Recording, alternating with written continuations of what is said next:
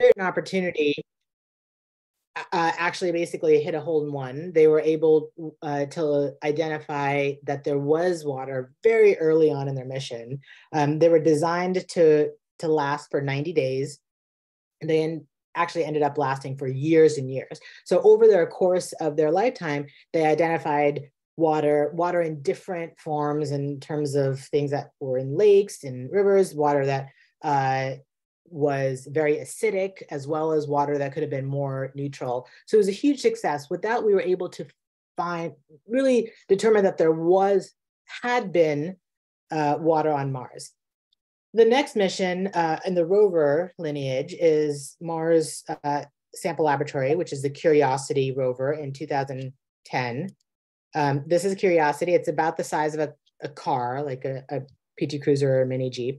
And Curiosity was going to Gale Crater in order to find this water. A few years after this, I think it was around 2015, Curiosity was able to determine not just the evidence of past water on Mars, which is what Spirit and Opportunity were able to do, but evidence of current liquid water on Mars. And that's huge, right? Now, with the evidence of current liquid water, as well as Curiosity's discoveries of the building blocks of life, the chemical composition, the chemical components of what life needs, like the carbons and the nitrogens, we had all of the pieces that we thought were essential for life. We had the liquid running water of neutral pH. We had the building blocks of carbon and nitrogen. Now the next step was, can we actually find the signs of past life? And this is Perseverance's main goal. Now, in order to get there for Perseverance, we had to do things a bit differently. Spirit and Opportunity were small-ish rovers, right? The size of a kid's toy car. So our method of landing them on Mars was basically to cover them in bubble wrap and let them bounce around until they were slow enough. So we came in as a ballistic mission, jettisoned the parachute, and then when we were close enough, we literally inflated these big bags, sort of like bubble wrap, all around the rover. We lowered it on a bridle and then cut the thread of this bubble wrap encased rover bounced on the ground over and over again until it eventually slowed down and it was to a halt. And then it popped the balloons from the inside, lowered the panels, and then drove off. When we tried to do this with Curiosity, it didn't work. The rover was way too big. Every time the force of the bubble wrap encased rover landing on the ground when we were doing our testing would rip these bubbles to shreds and poke holes, and then that would kind of negate the safety effect of the bubble wrap. So Curiosity designed a new way of landing on Mars, which was the sky crane maneuver, where we used retro rockets to hover above the ground and lower the rover wheels down onto the surface in order to land there safely. Now, Curiosity could do that also because Curiosity went to basically a parking lot next to the thing that it wanted to explore. So Gale Crater had a big ejecta in the middle called Mount Sharp. And then there was a big flat area in the center of the crater. And Curiosity basically found a big enough, flat enough, rock-free enough place in the center to land. And that's essentially like finding the smooth parking lot outside of the, the actual area of interest or the hike or trail that you're needing to go to.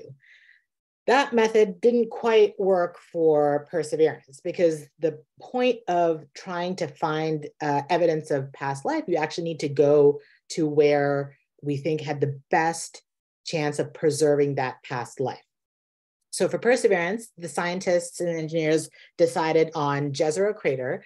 This is a color warp map of Jezero Crater. The white circle here is Perseverance's landing area. And you can see that this area there are a lot of things going on in this area. So if you look from the top, you can see this, this channel flowing down. This is where we think there was an actual river channel flowing in to Jezero Crater. This is the rim of Jezero Crater, and you can see this beautiful ejecta here of all these sediments coming in and flowing into the base of Jezero Crater. We think Jezero Crater may have been an ancient lake bed. So what you're looking here is kind of the differences in that tier of the lake. So you have the initial higher ground river channel flowing into it, and then the shallower part of the river. And then you know how you get far enough in and it kind of drops off and you get a deeper lake bed? That would be this bottom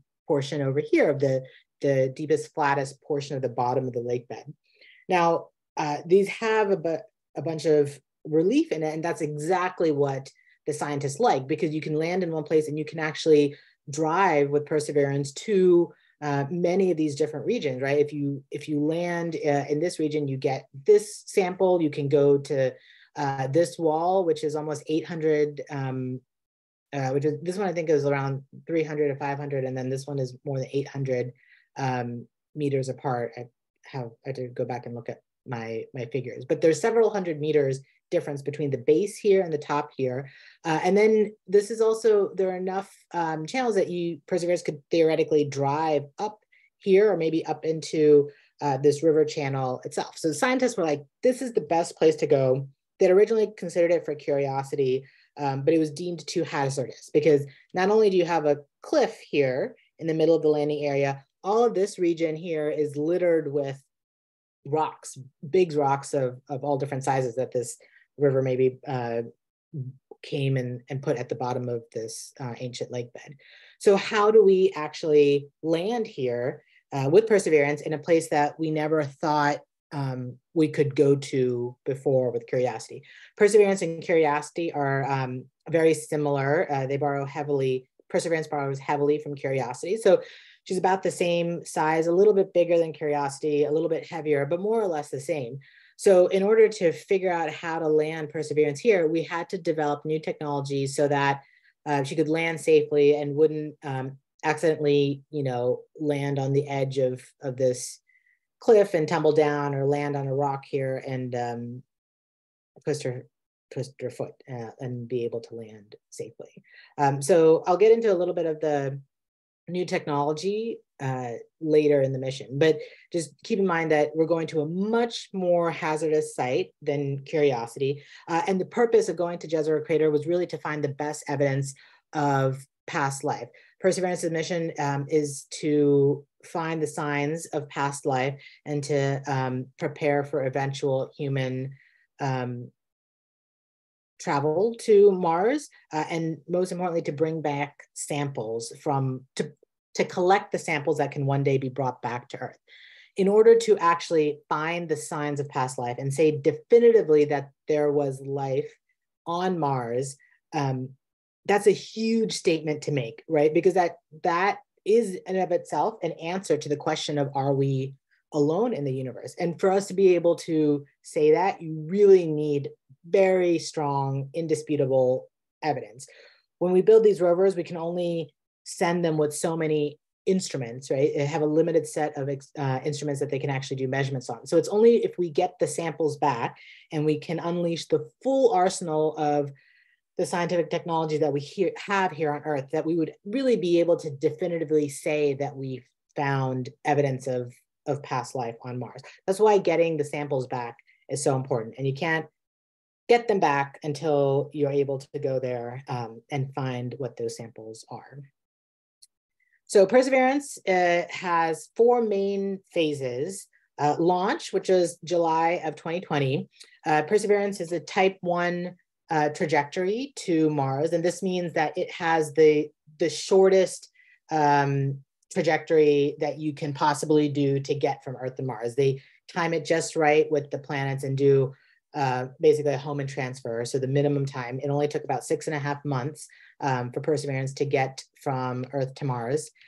So about less than 7 months to get to Mars from Earth, and then 7 minutes of terror to get from the top of Martian atmosphere to the ground safely. And that's called entry, descent, and landing. And then that's really just to get there and start doing the science. So the surface mission is aimed to be at least 1.5 Mars years, which was about 3 Earth years. So Perseverance landed in February 2021. So we're already past February of 2023. So we're 2 years into the prime mission, which is about 3 years, but she's still going really strong and doing all sorts of great science. So just to give you some context of the Mars 2020 mission as a whole, it comes in a lot of different pieces. Perseverance is the main piece, kind of at the heart of the rover. And you can see the wheels of Perseverance here, all tucked up into the belly, kind of all folded in. And then here you can see that broken up. So around Perseverance, we have to add all of this hardware. And all of this hardware that you see around Perseverance is solely to get Perseverance from Earth to Mars safely. So starting from the top here, this cylindrical part is what we call the cruise stage. That has the sensors and actuators, the thrusters, the little jets that help the mission navigate in interstellar space, in the vacuum between Earth and Mars. So it attaches up here. That's what these are. These gold things are the propellant tanks that actually hold the gas to get from Earth to Mars. Once we get close to Mars, about 10 minutes before we're slated to hit the top of the atmosphere, we jettison this. So this cylindrical part comes off and it goes and crashes elsewhere on Mars. And then we're left with this capsule, which is comprised of the back shell here and the heat shield, which is this big gold thing at the bottom. So the heat shield, as this capsule, it's almost like an airplane because we do guided entry. So we're maneuvering this capsule through the atmosphere of Mars at the beginning of the entry phase.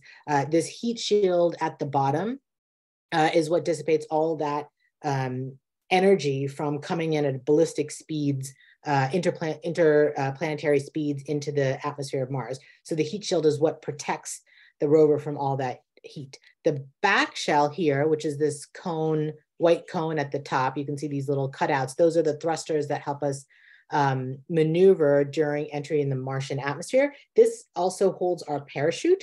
So we jettison the parachute from the top of this cone here, and that slows us down significantly. Once we're on the parachute, we jettison the heat shield. So the next thing that gets rid of is this gold heat shield that gets jettisoned. It also goes and falls somewhere else on Mars. And now we're coming in on a parachute with the rover tucked up underneath this. Once we slow down and have figured out where we are, we then cut the back shell. So we're coming in now with just the rover and its jetpack. This is called the descent stage. It's basically a set of huge rockets and enough smarts in order to maneuver Perseverance right above where it wants to land safely. And then it lowers Perseverance onto a bridle, which is part of this descent stage. Once Perseverance is wheels down on the ground, the descent stage or the jetpack cuts the bridle, and then it goes and flies off and crashes somewhere on Mars. So all of these pieces eventually, in that span of 17 minutes or so from the start of when the crew stage jettisons, they all eventually like disperse to each. So the only thing that's left on the ground is Perseverance itself. That whole capsule is the Mars 2020 project. We deliver that to Kennedy Space Center, and this is the integration into the Atlas V launch vehicle fairing. This is just the top of it. So you can kind of see the scale here. This is the whole Mars 2020 mission. It's getting encapsulated in this launch vehicle. There are some cabinets down here, so you can kind of get the sense of like how big a person would be, which is be like about, halfway up this cabinet compared to this huge launch vehicle. Once Perseverance goes into this launch vehicle, they button up this fairing, and then they put the fairing on top of the actual engine or jets of the launch vehicle. And then they launch it. The fairing itself is this very top portion here. And the rest of it is, the launch vehicle, the rocket itself, and all the rocket propellant and fuels and stuff. So this is a picture of the actual launch of Perseverance at the end of July in 2020. Smack dab in the midst of a global pandemic. We actually did manage to get off the ground within our primary launch window, which is great because, as I mentioned, Perseverance was assuming that we were going to have the shortest journey time between Earth and Mars. And to do this, you have a very narrow window that you have to hit. So there's about 3 to 4 weeks every 22 months where Earth and Mars are perfectly aligned, that if you launch during those 3 weeks, you have the shortest trip time around the solar system to get from Earth to Mars. So Earth and Mars were at their closest at the time of launch. And by the time we arrived at Mars, we'd basically done like a half circle around the solar system. And that is the most direct path for interplanetary speaks of getting from one place to the other. We had up to 6 opportunities to correct our trajectory to make sure that we were on course. But Perseverance actually had a really good injection. So we used 3 of them, and these are kind of planned maneuvers. And then with the 3rd one, we were coming in smack dab on course, right on course. So we actually didn't even need to do these last 3 maneuvers. We were really well within our corridor at the end of our 3rd trajectory correction maneuver. It's about 300 million miles that Perseverance travels during its roughly 6.5 months to get from Earth to Mars. So just keep that in mind, 300 million miles. And we're trying to hit a very particular region on Mars of Jezero Crater, about 8 kilometers, about 8 by 6 kilometers on Mars. And then of that 8 by 6 kilometers, which was roughly the size of that white circle, we have to find a safe spot and land to it. We had aimed for landing to it within 60 meters. We actually did much better than that, and I'll show a little bit more about that. So this goes into just the things that I said about how entry, descent, and landing works when I was describing the hardware. So about 10 minutes before entry interface, we jettison the cruise stage. That's up here, so that cylinder part comes off. We have some masses on the vehicle that kept it stable and spinning like a top during cruise to keep it gyroscopically stable.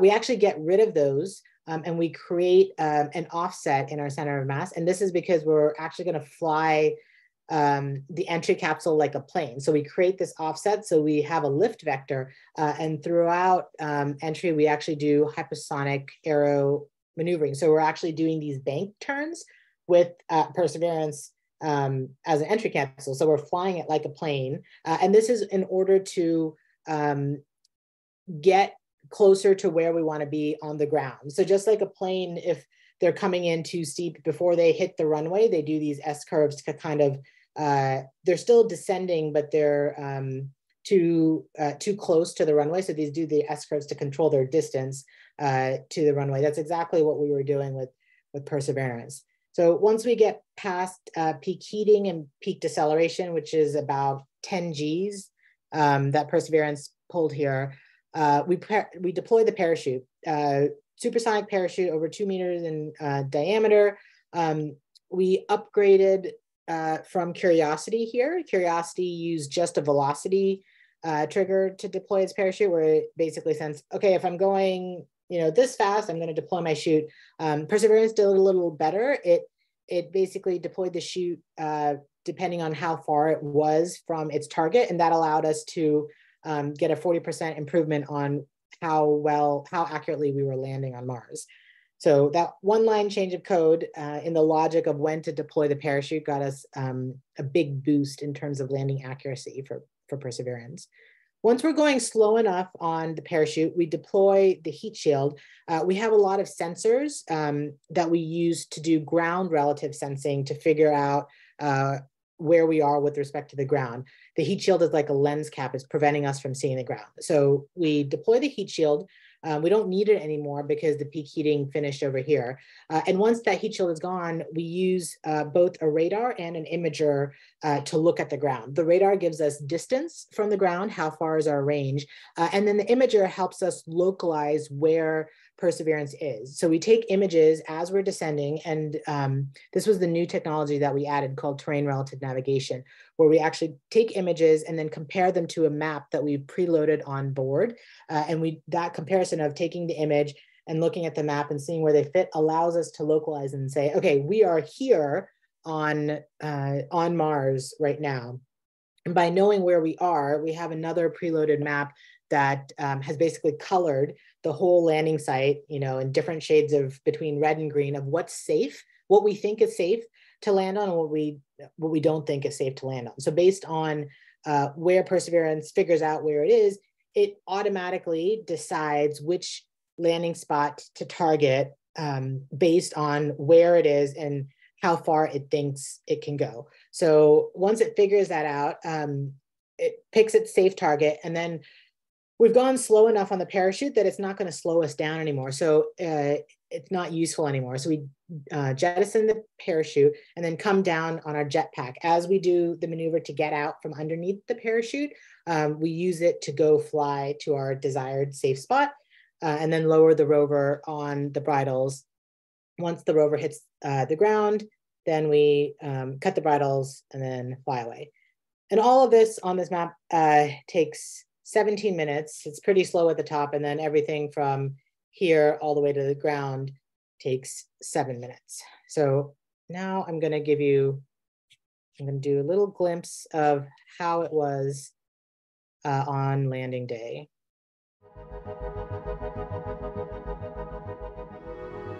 Propulsion, go. EDL phase lead, go. We have deemed Perseverance ready to execute entry, descent, and landing on her own. Confirmation of entry interface. Perseverance is currently going 5.3 kilometers per second, about 120 kilometers from the surface of Mars. It will start controlling its path to the landing target. Parachute has deployed, and we are seeing significant deceleration.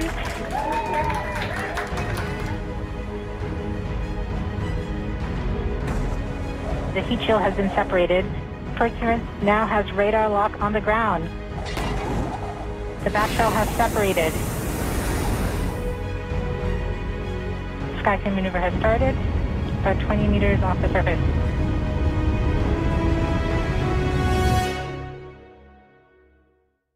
Tango Delta, nominal. Touchdown confirmed. Perseverance safely on the surface of Mars, ready to begin seeking the sands of past life.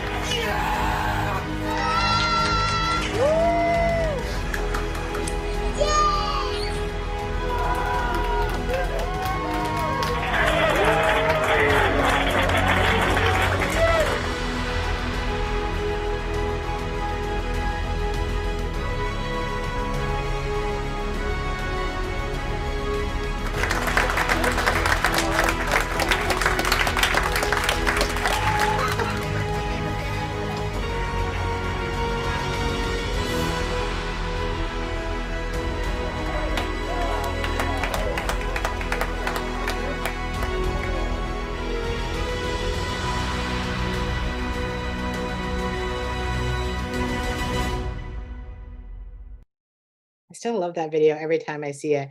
And it's not, the imagery itself of landing was fun, but the best part to me is that these images, these are the actual images that Perseverance took. And we were the first ones to actually be able to see landing in this way. Previous missions, we get the data back, we get the ones and zeros, but we don't actually have that visual. For the first time, we had put enough cameras on the whole rover in all sorts of directions that we can actually capture this footage live to see what the parachute looked like, to see what the descent stage looks like actually on Mars, not just intuit what it looks like based on the ones and zeros that come back. So that's kind of why I love watching that video, to see how it all came together and how it looked that day from Mars. So just a little bit on the technical stuff, if any of you guys are curious. This is what I mentioned. It was a one-line change of code to decide when to deploy the parachute. The blue here is what Curiosity's landing ellipse looked like. And then the yellow is the effect that we got with changing that one line in software of how to deploy the parachute. So we actually were able to improve the accuracy about 40% from this long oval to this almost circle just by that one line changing code, which was amazing for us. It, you know, a lot of bang for very little bucks. And then terrain relative navigation. So this was the big technology that we added for Perseverance in order to land at Jezero Crater. And what terrain relative navigation does, it basically uses a special computer that has fast enough image processing with a camera that is looking down during descent to take descent imagery, stitch them together using an IMU, compare that imagery to a map, localize features on the map, and use that to come up with an estimate of where we are with respect to this map. We then take a similar map where we've identified all the hazardous areas. So on this one, red is bad, you know, blue is good, and you can see this white circle, this black, what is black circle on here is the same white circle that I showed you on the previous slide of Jezero Crater. So you can see it's not an easy peasy place to land. All of these red zones are quite pervasive in this landing area, and we're trying to find the blue, you know, the blue little dot. So this white line is where Perseverance came in on the day of landing, and the dot here is where it actually landed. So you can see we were hoping that it would land, you know, somewhere in here. That's kind of where we put the center of the ellipse. But in the entry phase, we shot a little long, so we were in this kind of sea of rocks, and it did what it was supposed to. It found the little blue spot amongst the sea of red in this area. So after it picked that spot and flew to it, it landed within 5 meters of where it had chosen to go. So after the 300 million mile journey, we ended up landing pretty much 5 meters from where we had aimed to go, which I think is absolutely incredible. This is a little bit more detail on how it works. There's kind of a 2-phase process where first we do a gross landmark matching, where we kind of look at 3 images in bulk and process them. And then once we have a good, you know, understanding of where we are, and then we take more images and kind of refine that to better accuracy. And we had to work around a wide variety of operation, you know, constraints of when we were going to land on Mars to make sure it worked under all those conditions. This is how the correlation actually happens. So this is the image as we take it from the descent camera. And then this is that same area cropped on the map and then normalized. So the algorithm picks features here and then cuts out little squares of those features and then normalizes them. And then compares, this normalizes here by like taking them across the map and then finding where you get a peak where it actually matches the point on the map. So you get a peak for each of these templates, and then by having those, you basically have a spot, and then knowing the orientation of those templates, you rotate, and then you can say, oh, that must mean I am here exactly. So what this looks like when it actually, and then we repeat it again with many, many more features on the find map to get a better estimate. What this looks like on the day of landing. So this is the actual data from the landing vision system on the day of landing. The big green squares are the features that we use to track. The descent image is here on the top right, and then the map is the one that's on the bottom right. So we're comparing these two. What's on the left here is the blue cutout of where we are on the map, just zoomed in. So you can kind of see here, we start with the big green squares, we get a lock, and then we go to the little ones. And as we descend, this blue square is getting smaller and smaller, because as we get lower, we're seeing less of the original map because we're much lower to the ground and the camera field of view is only so much. So you can see it get smaller and smaller, and then we do these divert maneuvers to actually go to the landing site. So you see it skew off to the right because the camera is only seeing a portion of the ground. It's looking in the air and it kind of comes back. We only expected it to work on the parachute. So the fact that it worked all the way to the ground was incredible, and is a huge deal because that same technology gets fused in for the next mission, which is a sample retrieval lander. Green is good.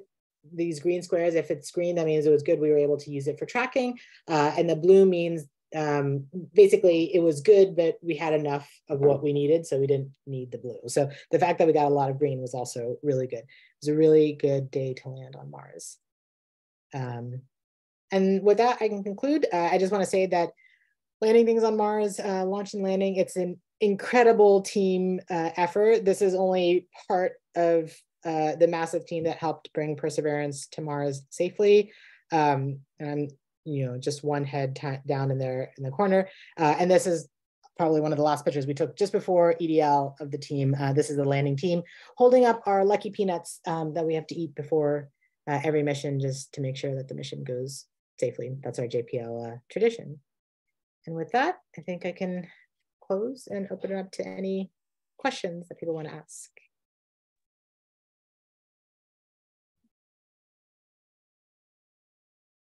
Thank you very much. Well, I am going to take the direct or the speakers or the MC's prerogative and ask the first question. I just want to make sure that you were talking about the 7 minutes where it was falling and doing the mapping. That's autonomous, correct? That's, the people at NASA or at JPL are not doing anything with Percy. Percy is landing itself, essentially. Yeah, so about everything about entry, descent, and landing is autonomous. About an hour before, maybe an hour and a half before entry interface, we actually turn off the transmitter for Perseverance. So that at that point, Perseverance cannot receive any more commands. So it's not just the 7 minutes, it's actually more than an hour or so before landing. Everything is on its own. We've actually coded it such that it can be like 2 to 3 days where it's just doing, everything is autonomous and we're just monitoring from the ground to make sure everything stays on track. When we turn the transmitter off, that's when our hands are off in mission control. We can't tell it what to do. We're solely monitoring. Everything that we see is actually delayed because it takes 11 minutes or so. For the day of landing, it took about 11 minutes for light to travel from Mars to Earth. So we were getting all the information, but it was delayed by 11 minutes. So when it actually happened on Mars, Perseverance was on the ground, when we heard it was a few minutes away from touching the top of the atmosphere. So over 500,000 lines of code, over 30 pyrotechnic events that have to happen in that span of 17 minutes. And there were a lot of single point failures. So any one thing, if the parachute didn't work, it was game over. If the radar didn't work, it was game over. And we had to build all of the autonomy for the vehicle to figure out what was going wrong and to do enough protection that it could get to the ground safely. That just amazes me completely. So do we have any questions for folks in the audience for Dr. Mohan? Yeah.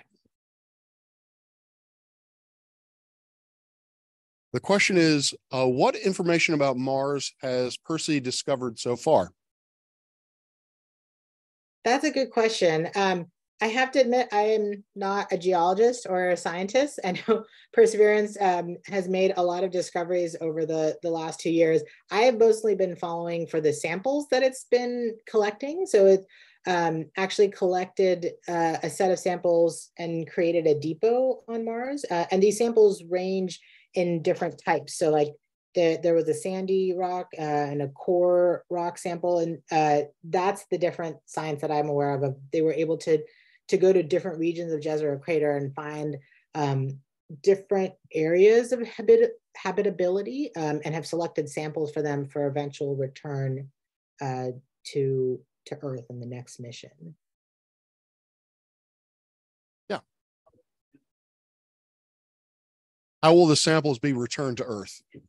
And so when? there's a new mission. So it's a very complicated set of missions. The next one up to go get it is called Sample Retrieval Lander. It's slated to launch in 2028.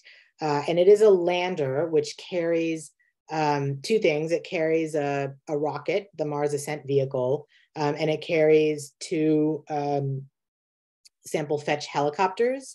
So sample retrieval lander will land.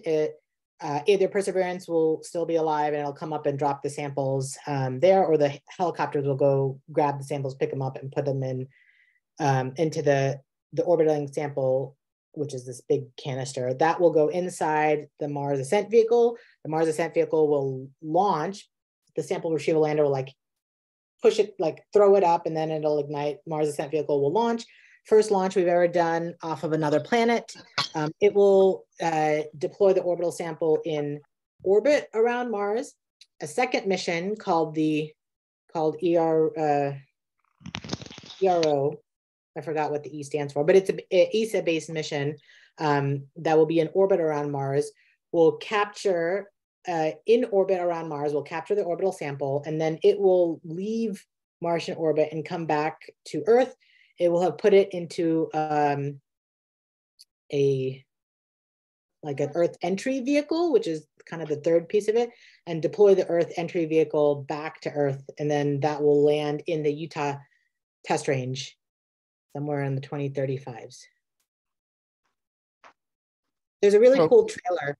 If I find it at the end of the day, I can send the link out that shows how those samples will eventually get back to Earth. Oh, so very easy. Very simple procedure. If Perseverance was hard because there was one landing, one launch and landing is always kind of a critical. We've serialized like those critical events. So you have to launch Perseverance, land Perseverance, launch sample retrieval helicopter or sample retrieval lander, land sample retrieval lander. So it's another 7 minutes of terror. And then you have to launch the Mars Ascent Vehicle. Then you have to capture it in orbit. And then you have to do another landing on Earth in order to get them back to the ground. Yeah, sounds easy. Any other questions? Yes. Sure.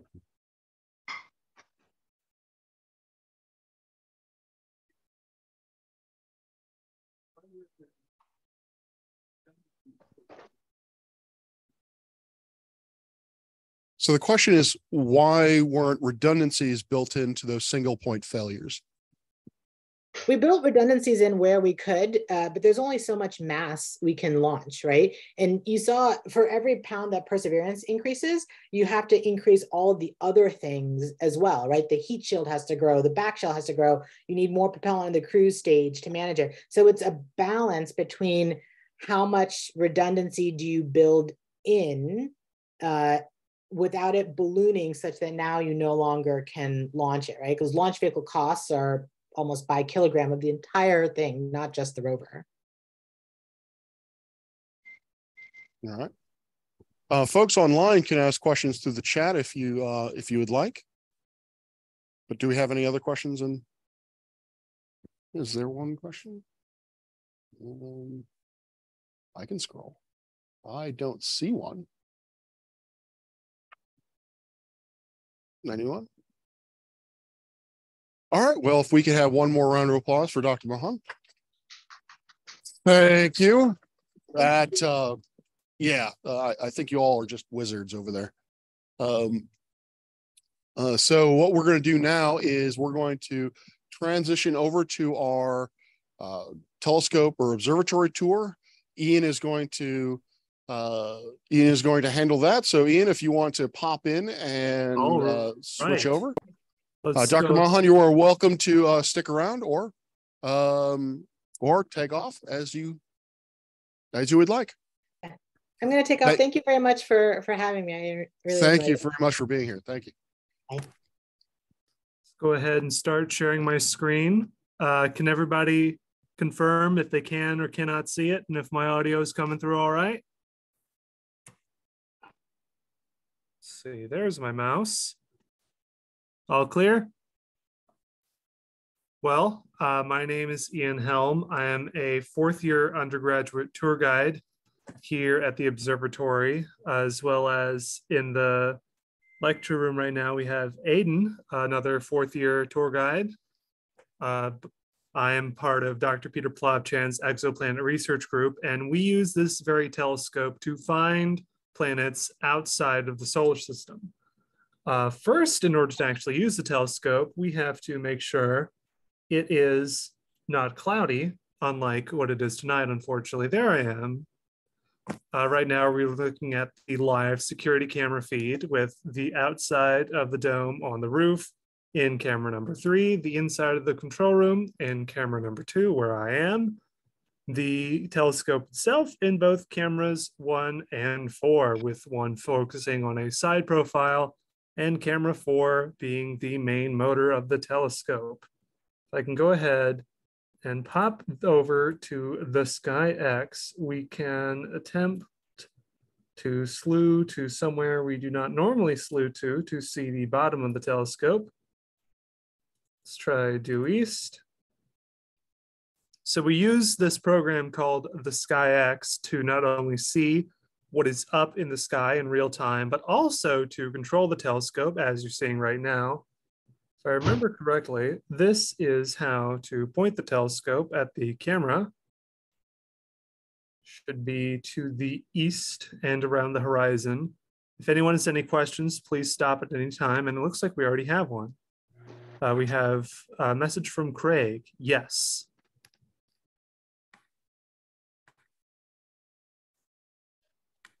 That is a good message. Now, it should be coming right around, almost there. Well, what we're seeing on the top right now is the second mirror of the telescope. The telescope as a 32-inch Ritchie-Chrétien Cassegrain reflector. A lot of words. The important thing to know is that the 32 inches refers to the diameter of the telescope. It is 32 inches across. The reflector means that there are mirrors in this telescope, and the Ritchie-Chrétien means that there are several of them arranged roughly in this pattern I can pull up in the stock photos folder. Tours and stock photo. Boink. It's very zoomed out. Let's zoom in. So if we take a look back at the camera feed, we'll notice that there's this thing on a strut and there's a flat-ish bottom. That is because as a reflector telescope, it needs to reflect light to let it in, as opposed to a refractor telescope, like a spyglass that uses lenses. The primary mirror, the one at the bottom, the first mirror that light hits, is the one that is 32 inches across and gives the telescope its name. It's slightly concave, meaning it bends light inwards and zooms in, or bowl-shaped, have you. Then the secondary mirror is about 1 foot across in diameter and is convex or bubble-shaped. We can also move the second mirror up and down to focus the telescope and get a sharper image. Not pictured in this model is the third mirror. On a regular Cassegrain, this is where you would put the eyepiece. But on ours, a Ritchie-Chrétien Cassegrain, we have a third flat mirror that would rotate in the axis of this image around like so to let us select our output, ranging from the camera to the eyepiece to the new video camera and even an infrared camera. Let's go ahead and move the telescope around once more to the west so that we can see that.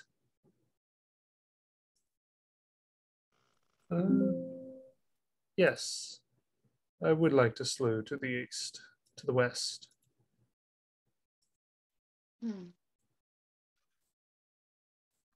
Go ahead and turn off tracking for something that close to the western sky. What? I didn't even leave. We have one message. Almost enough to get off the phone and talk to me while he was eating them, but not that good.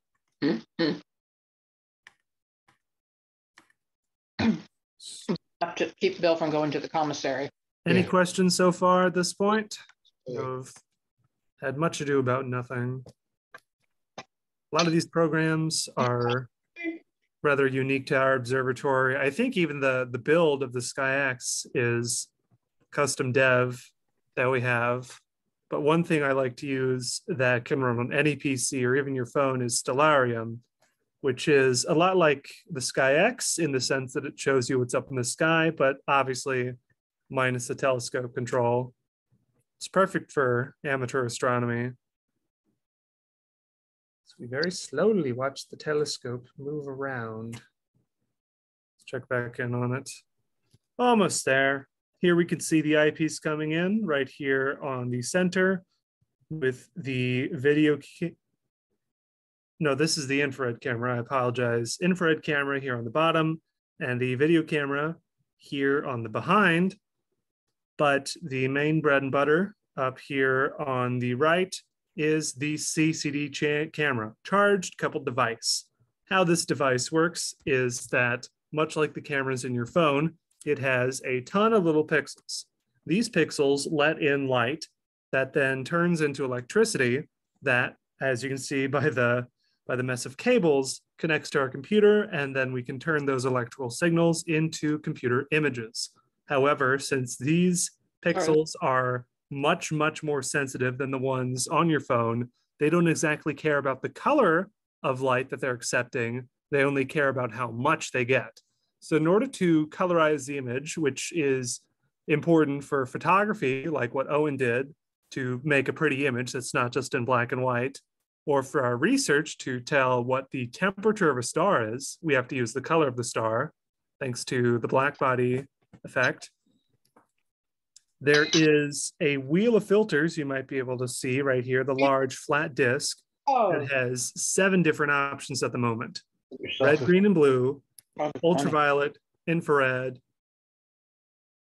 clear, and hydrogen alpha, the last of which is a dark red color, 656 nanometers in wavelength that corresponds to the primary emission line of hydrogen.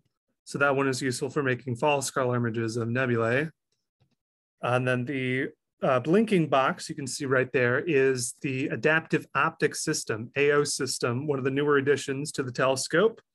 Thanks to a system of wiggling mirrors, this device detwinkles starlight in real time. And we already have our first few guests arriving. So I'm going to go ahead and show, that is the folder on my computer. I'm going to show some of the more popular targets we have had for this time of year. This one is probably going to be really easy to tell what it is. No, it doesn't like me. I apologize. We have recently upgraded to Windows 11, and some programs, including Maxim DL Pro, do not like to work properly with the new operating system. Here we go. You might be able to tell from the file name what this object is, but it's obviously the most recognizable object in the night sky, the full moon. Although it's still in a waxing gibbous tonight, I think this weekend around the 5th, it will be full. So that's definitely a good time for amateur astronomy for looking at the moon itself. Unfortunately, on nights of full moons, you can look at the moon itself and not much else, as it'll start to wash out everything in the sky around it.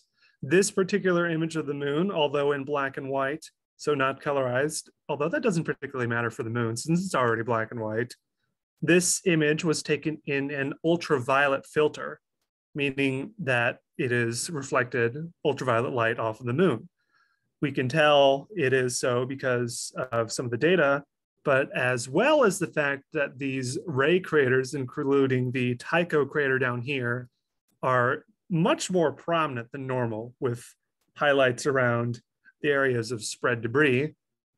This time of year, another popular target we like to show off. Let's go ahead and click and drag this bad boy here, or should I say bad girl, for the morning star Venus. Just like the moon, the planet Venus has phases, although there is almost no such thing as a full Venus, as that would be when it goes behind the sun compared to us, and that would be a bit harder to see. So in a sense, the planet almost has reverse phases from the moon.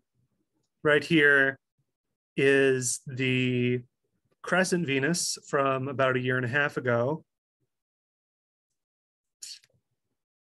Just the brightness there a little bit. Crescent Venus from 1.5 years ago. Right about now, Venus should be in a gibbous phase, much like the moon. Venus, as you may or may not know, is not a particularly nice place to be, even though it looks very pretty in photographs and radar images from craft like Mariner or Venera. The planet itself is over 900 degrees Fahrenheit on the surface, thanks to a combination of it being closer to the sun than Earth, but more importantly, due to a runaway greenhouse effect. Some of you may have heard of the greenhouse effect on Earth causing the ice caps to melt. On Venus, the amount of carbon dioxide in the atmosphere is so severe, literally the hypermajority of the atmosphere, that the effect compounds on itself until the surface is hot enough to melt lead.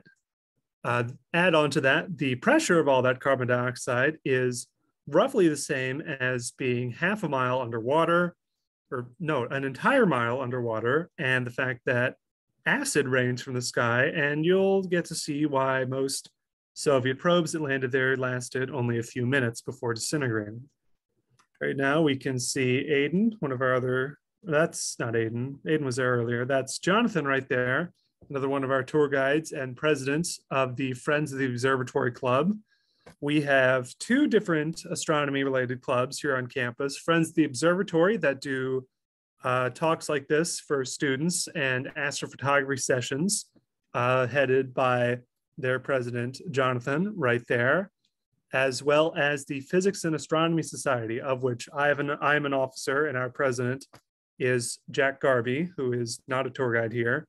We do mostly trivia and physics related activities, but we do have monthly star parties and field trips to areas such as Sky Meadows State Park or the Air and Space Center in Udvar-Hazy, our most recent event. We have more students coming in, so I'm gonna pop off a different type of object. Boop.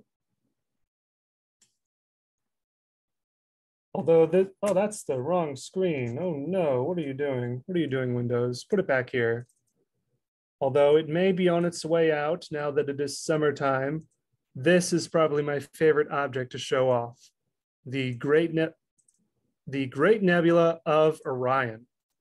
This right here, the fuzzy bit on Orion's sword, if you can zoom in and, what's my mouse doing? Stop doing that. The fuzzy bit of Orion's sword, you may be able to see it with your naked eye in a dark area, including Sky Meadows State Park. But using a telescope with a long exposure time like we can, and then compounding the image, especially with the hydrogen alpha filter I mentioned earlier, we can get this rather spectacular view of this large pink region around a few stars. This pink region being the fuzzy bit you can see with our eyes, and this fuzz being a combination of hydrogen gas and dust. The nebula itself is what is known as an H2 region, H Roman numeral 2, not to be confused with H number 2, refers to ionized hydrogen gas versus H number 2 refers to molecular hydrogen gas. This gas is being ionized or electrically charged by very hot, very young stars in the middle of this nebula, where stars are made, but using RGB, we can't exactly see through to the middle of this image. We're seeing too much of the glowing gas and not enough of the starlight. By switching around some of the filters and reprocessing, we can get an image of the nebula in higher wavelengths. You can also get this through using infrared as it pierces dust, but it wouldn't do very much to combat the glowing of the hydrogen. So this is done with a combination of blue and ultraviolet filters. Using these high energy wavelengths, we can see only high energy starlight from both the blue stars in this formation known as the trapezium, as well as the nearby Theta Orion down here, another hot young star. Now also in Orion is a very large and very red star known as Betelgeuse that may or may not have gone supernova by now. When a star does end up going supernova, they end up making a formation like, where are you? There are you. This, the Crab Nebula, one of the most famous supernova remnants. As the name implies, it is what is left over after a star goes supernova. Thankfully, the sun will not do this, as it is far too small to explode and will instead just get really big and then get really small. But for stars much larger than the sun, here's our fellow tour guide, Nasir. Yes. Looks like the Crab Nebula will be our last object showcased before our research. Leave it up? I see. Sorry, just confirming something with Nasir. The Crab Nebula is home to a neutron star, a very dense object formed when a very large star goes kablooey. Unlike the sun, which will stop fusing elements on the periodic table after carbon and oxygen, stars that are much, much bigger, like 10 or 20 or even 100 times bigger, can simply keep going down the periodic table, living, or at least prolonging their life by a few million years. They go from carbon and oxygen to neon, sulfur, sodium, everything at least even numbered, all the way up to iron, element 26. Thanks to a large amount of physics, iron ends up being the most stable element in the universe, meaning that it takes more energy to put iron together than it puts out. The reason a star is a star in the first place is thanks to a balance of fusion pressure and gravity pressure. If the fusion no longer makes energy, the star will collapse under its own gravity, which is very bad because that throws everything in, which then will soon throw everything out and cause the star to explode. Very fun. This explosion for this particular nebula was in fact observed by both Chinese and Arabian astronomers in 1054, where they observed. Yes, I'm currently using the telescope. Do you want to switch over? Yes, do you want me to park it back? No, that's fine. Well, when you're done. Yes.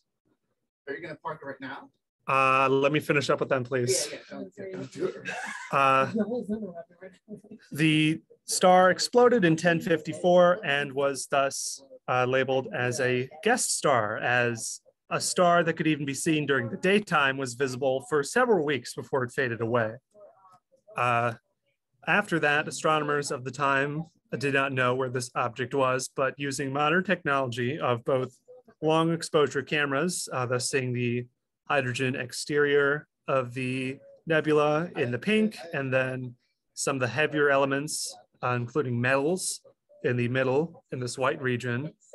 But more importantly, through radio telescopes like the Green Bank National Radio Observatory, which both the Friends of the Observatory Club and the Physics and Astronomy Society take field trips to, we are able to see the dead center of the nebula, which has a pulsar, a special type of neutron star that pulses. As it spins around, it generates strong beams of magnetic fields, thus appearing like a little lighthouse.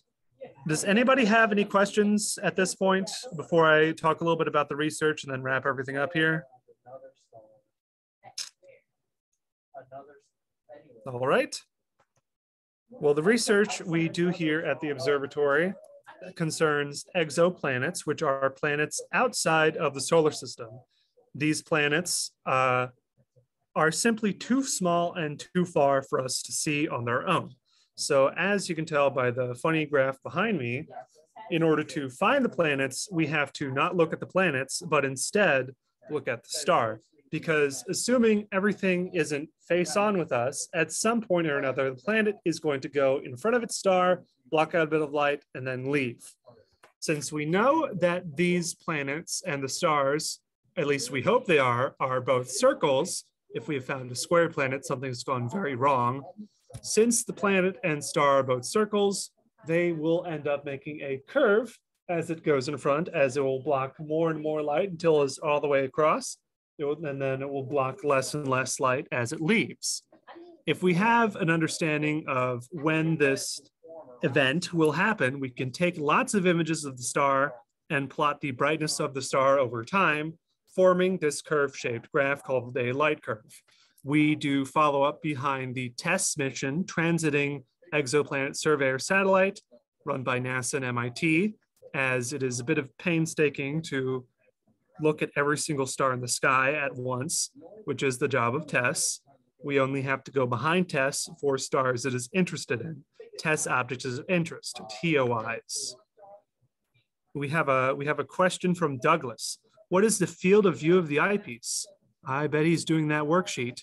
The field of view of the eyepiece is 24 arc minutes. For comparison, if you remember the full moon image, where's my mouse? There's my mouse. Hello. Yay. The full moon image was slightly bigger. All right, you remember. The full moon image was slightly bigger than the field of view of the camera. That is because the full moon is about 30 arc minutes in diameter. Therefore, we can't see the entire full moon at once. Let's respond to Douglas in text. 24 arc min. For Thomas Dennis, he asks, is the aperture of the telescope 32 inches? It sure is. The aperture of the telescope refers, at least for our reflecting telescope, the aperture is the primary area where incident light, incoming light, hits.